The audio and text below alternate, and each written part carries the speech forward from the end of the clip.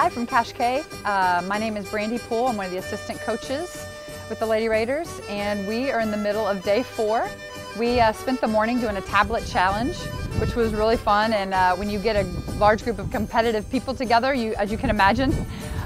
So we were divided up into teams and each given like a mini iPad that gave us a map and different activities to do along the way. So it gave us a good walking tour of the city. Got to stop and get some gelato. Had to take pictures and be creative and just kind of compete with your team.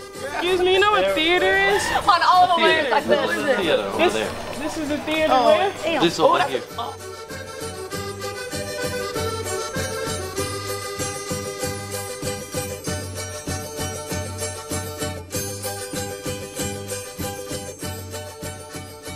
Unfortunately, me and the post players were the last team to arrive, so we did not win.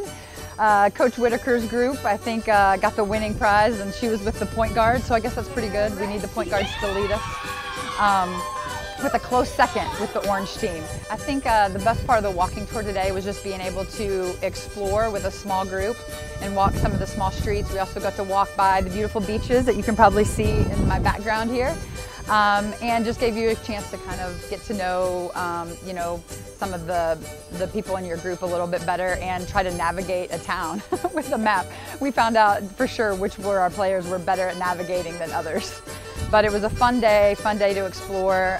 So for the rest of the day, the kids have gone to up to their rooms to kind of nap and get some lunch, and today's game day, which is always a great day.